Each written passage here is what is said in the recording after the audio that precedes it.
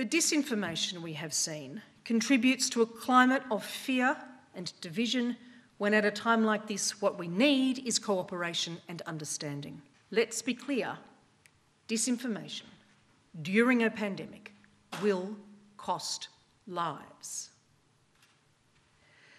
Concerningly, we have seen disinformation pushed and promoted around the coronavirus pandemic and around some of the social pressures that have been exacerbated by the pandemic.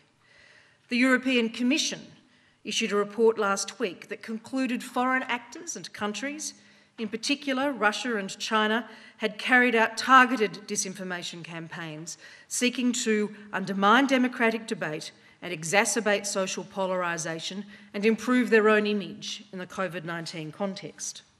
For our part, it is troubling that some countries are using the pandemic to undermine liberal democracy, to promote their own more authoritarian models. There were those who said that by speaking out, by seeking a review, we made ourselves a target and brought upon ourselves an unnecessary cost for a cause that would have been championed anyway by others whose size and stature made them more suitable standard bearers.